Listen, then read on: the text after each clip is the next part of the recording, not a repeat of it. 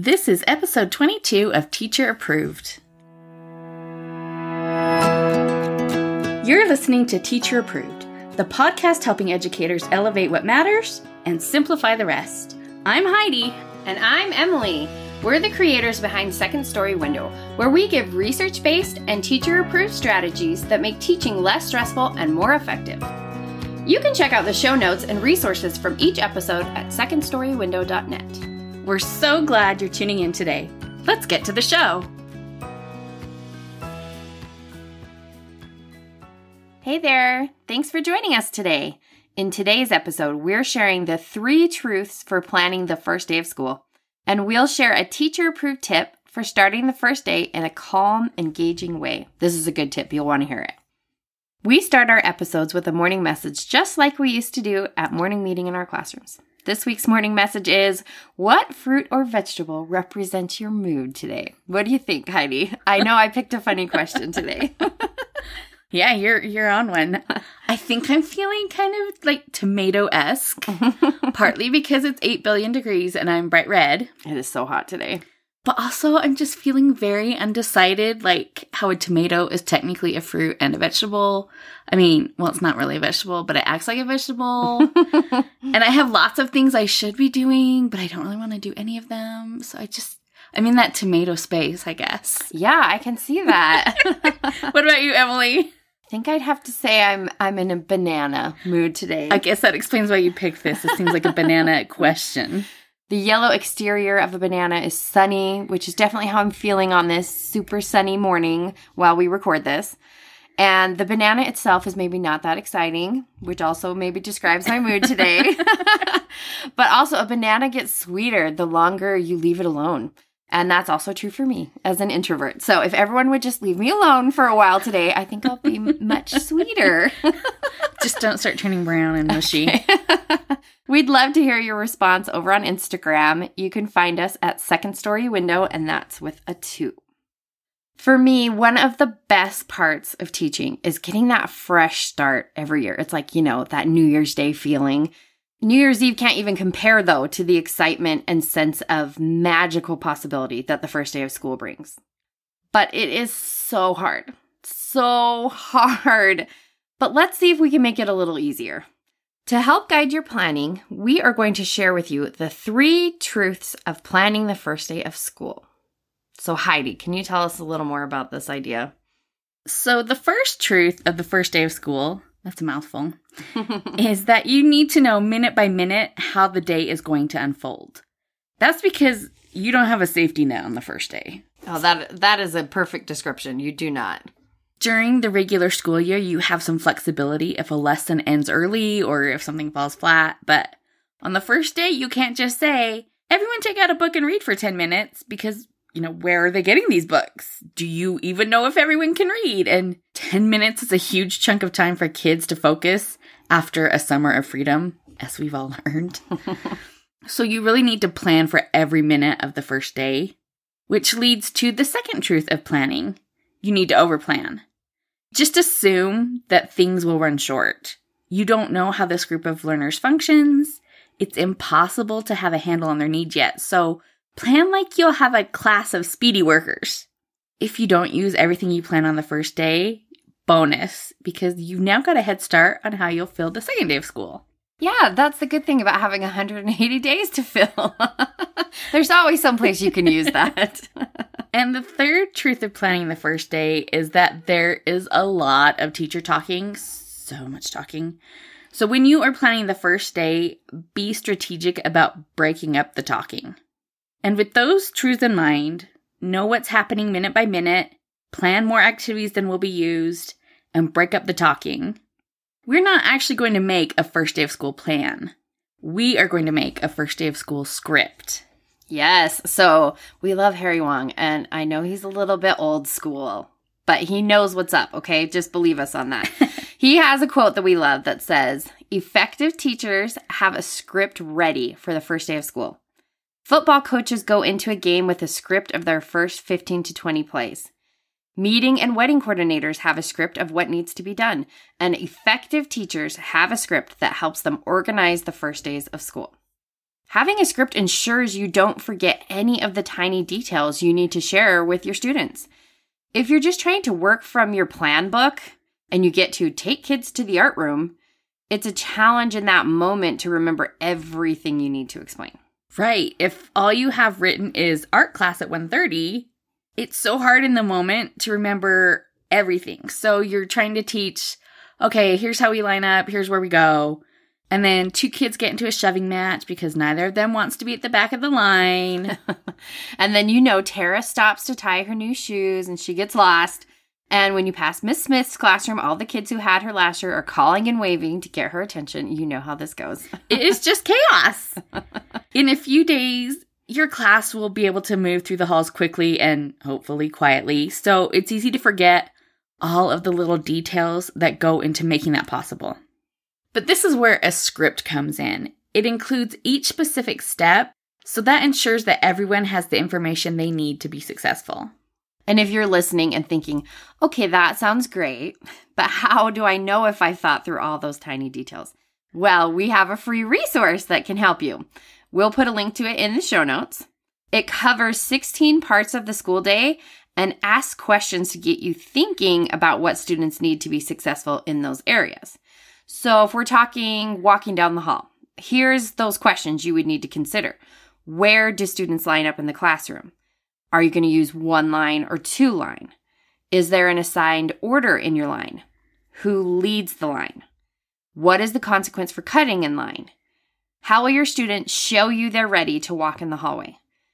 Does the teacher lead the line or walk at the end? Who shuts the door and turns off the lights? How will you keep the line straight? How should students walk to keep from bumping into each other? And no, we're not done yet. There's a few more questions. That's how specific you need to be. What do students do with their hands while they're walking in the hallway? What's the consequence for touching walls or hallway displays? What if students are talking? How should students acknowledge friends or teachers they pass? Can they stop for drinks? What if a student needs to tie their shoes? So that was a lot of questions. But that's how specific you're going to want to get about all of the procedures you need to teach. There really is so much thought that has to go into each moment of a day. Teachers do not get enough credit. True story. And I know no one is thinking of their back-to-school plans and feeling giddy at the thought of getting to teach dry, boring procedures. But the dry, boring stuff has to be addressed. And the perk of having a script is that it can contain all the dry and boring for you, and you can focus on connecting with your new sweet students. Yeah, a script really frees you to be present with your kids instead of having to be constantly focusing on what comes next or worrying if you've gotten everything done on your checklist. The script will ensure you've already done all of those things. So what does a first day script look like, Heidi? There is no right or wrong answer. Like with all of teaching, it comes down to whatever works for you. For me, it worked best to start with a timeline. I listed like half hours from 8:30 to 3:30 down one side of a page, and then I plugged in the set events. So, the bell rings at 8:55, announcements are at 9, recess is at 10:30, lunch is at 11:50, all of that. And then I didn't have planning time the first few weeks of school. Oh, that's so brutal. District wants to save money, so I didn't have to add that to my schedule. But if you are luckier than Emily and I were, and your students go to a specialty class the first day, add that to the list too. You also need to be aware of any events that might happen, like a first day assembly or some other activity that needs to happen at a set time. Yes, you definitely need to plug those into your timeline. After you have all the set events listed, then ask yourself what needs to happen before and what needs to happen after each event. So if I want my class to be successful at lunchtime, what needs to happen before lunch? Well, that's when I'm going to dive into all of those tiny steps from earlier. So we'll take the questions about walking in the hall and apply those to lunchtime. Maybe we need to visit the cafeteria beforehand and practice picking up a tray and walking through the line. Something about carrying a tray with 2 hands just seems so hard. Maybe we need to review lunch numbers. Maybe we need to learn the procedures for washing our hands. And likely all of those things. Yes. Even if they've been at that school before. Yes. It seems like new information. After lunch, the kids need to know which bell to listen for, where to line up, where we go after lunch, how we come into the room, all of that. So block out the time before and after each event to address what's going to happen and then what just happened. And that's going to vary depending on the age you teach. If you teach older grades, you might only need to block out 15 minutes for a refresher on lunchtime expectations. If you teach first grade, bless you, you might need a full hour to walk through a practice lunchtime, and that would be time well spent. Right? Minimize all the problems before they happen. The needs of your kids really determines how quickly you can teach all of these routines. Think about starting the day, recess, packing up before leaving, and any other times that need your special attention. Then start working backwards. So if school gets out at 3:15, and I need to walk the bus riders to their lines on the first day, I need to have everyone ready to go by 3:10. So I add that note to my timetable, right? 3:10, ready to go. But what happens before that? We need to learn the packet procedures. I need to pass out bus info and make sure everyone knows how they're getting home. If I want them ready to go by 3:10, we probably need to start that tell, try, tally process of learning our end of day procedures at 2:45. So I add that to my timeline. If we're ready to go early, I can always gather them at the rug and read a book. I can fill the time. But I can't make more of it. Mm-hmm. Once you've blocked out the set events of the day, you can start plugging in the rest of what needs to be covered. We're going to make sure to plan for our first day truths, right? Know what happens minute by minute, plan more activities than will be used, and break up the talking. A lot of classroom management books will tell you the first thing you need to teach is your quiet signal. But to that, I say, nah, that is not true. No. The first thing you teach is your bathroom procedure. Oh, yes. Yes, there is nothing more terrifying than having a nervous tummy and not knowing where, when, how to get to the bathroom. Also, no one wants to spend time cleaning up the floor, so let's avoid that problem by equipping kids to handle their bathroom situation from the start. Yes, definitely teach them how to handle those issues right from the get-go. And then you can teach a quiet signal. I block out 20 minutes to teach my second graders bathroom procedures, the quiet signal, and then how to come to the rug. Moving locations helps meet that first day truth number 3 because it's helping to break up the talking. So we start at our desks for the first couple things, bathroom, quiet signal, and then we break up the talking by moving to the rug. At my school, normally the second graders had recess at 10:30, but I cheated a little the first few days and would take my class out for a private recess at 10 because I wanted to make sure that everyone was clear about expectations. But again, I need to ask, what do they need to know before we can go to recess? They need to know how to get to the playground, and that requires walking in the hall. So I have to teach the hallway procedures before recess. And maybe this feels tricky, and that's because it is. It's really hard to know how much time you need to cover these procedures. But err on the side of allotting too much time, and then just plan for those backup time fillers. More than you'll need, right? Yeah, and that's the type of situation when brain breaks are going to be your friend. You could do something on GoNoodle or read a picture book. Always love to fill time by reading a picture book aloud.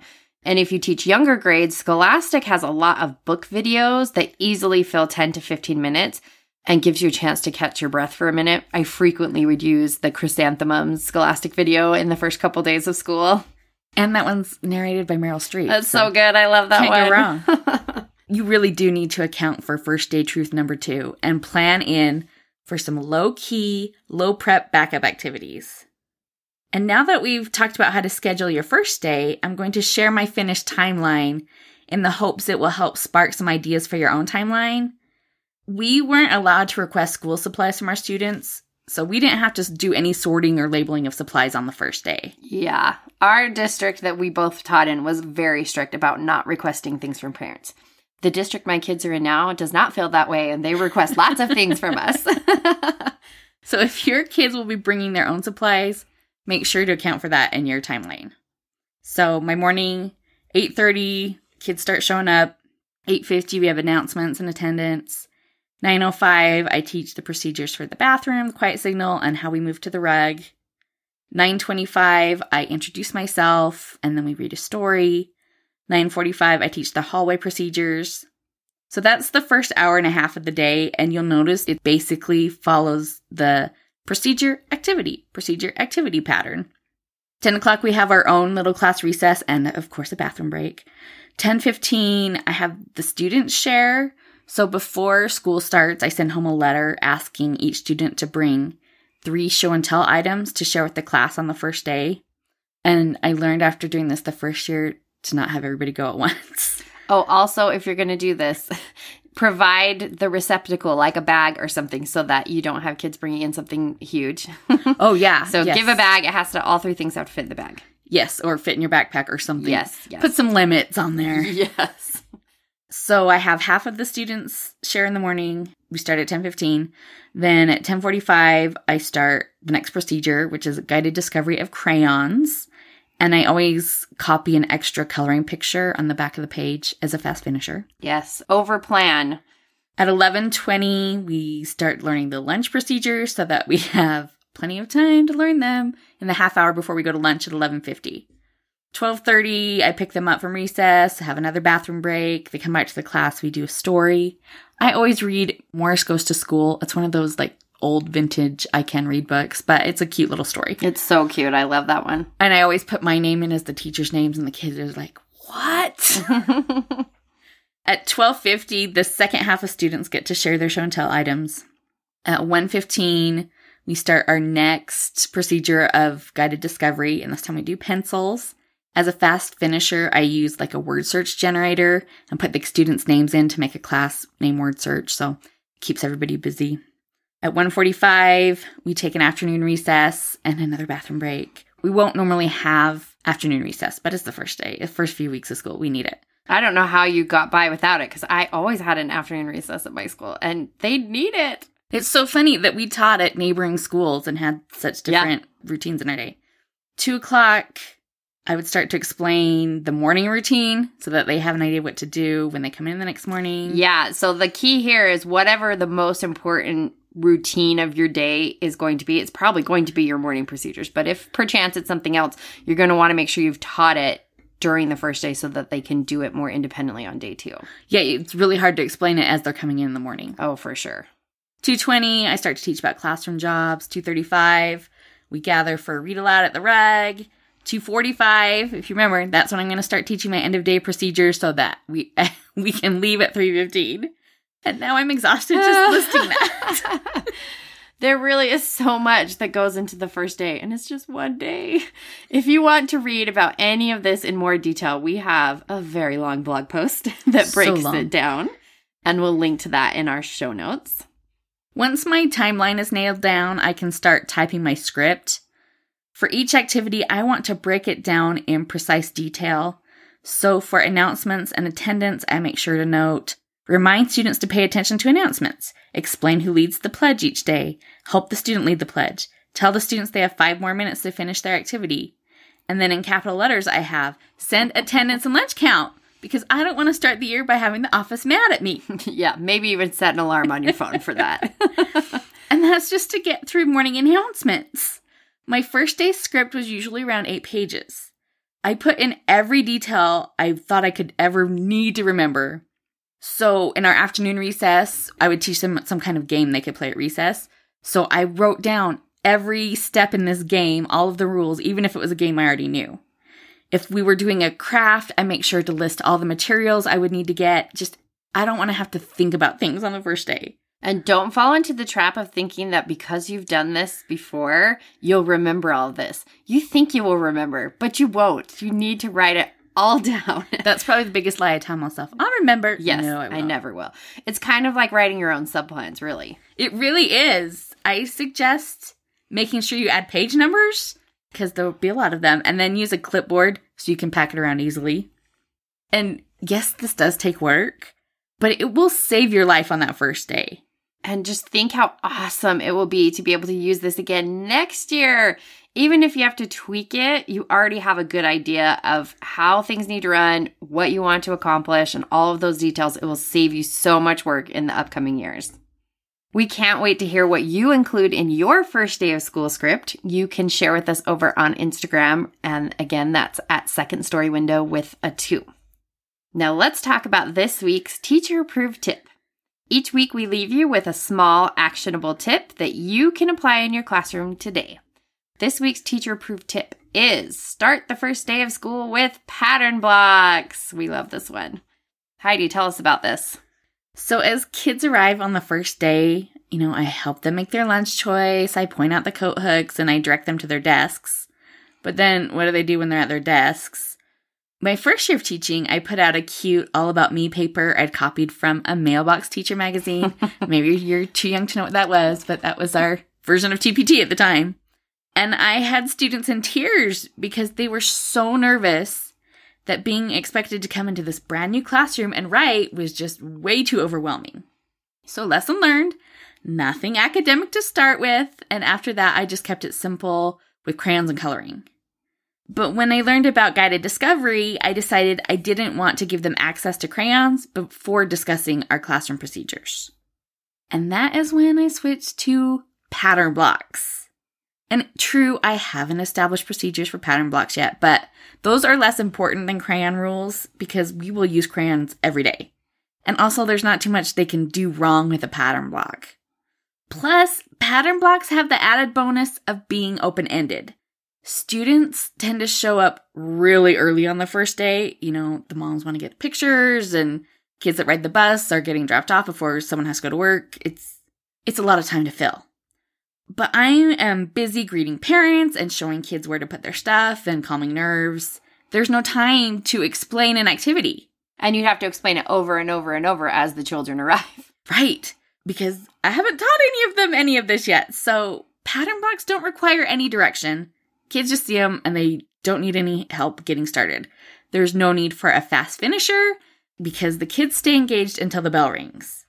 And since we've shared this idea on our blog, we've had other teachers let us know that they start with pattern blocks too, and how it helped them make a calm start to the school year. It is like one of the most popular tips we've maybe ever shared. So hopefully it will help you too.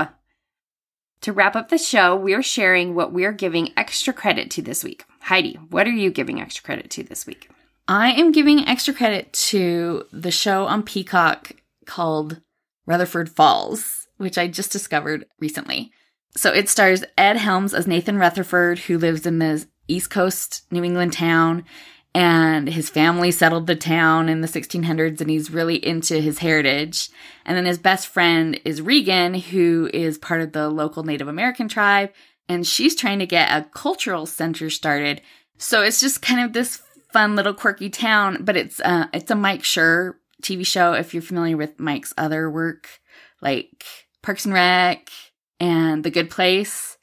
It's funny, but it also really makes you think. This definitely tips more Good Place than Parks and Rec, but still, a quirky little town full of fun characters. And the second season just dropped on Peacock, and you can watch it for free if you can bear commercials. That sounds so fun. I love The Good Place, so I will definitely give that show a watch. And there just aren't enough half-hour comedies out there. It's true. Emily, what are you giving extra credit to this week? I'm giving extra credit to the book The Adventures of Nanny Piggins by R.A. Spratt. It's a middle grade fiction book about the three Green children who suddenly find themselves with a sassy and well-dressed pig as their nanny. They go on lots of ridiculous adventures, often involving eating lots of chocolate, and they even find themselves with a new housemate, Boris the dancing bear from Russia. I read it aloud to my kids, and all three of them got such a kick out of it.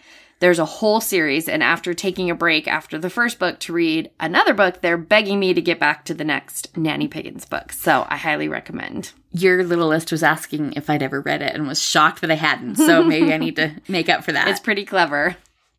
That's it for today's episode.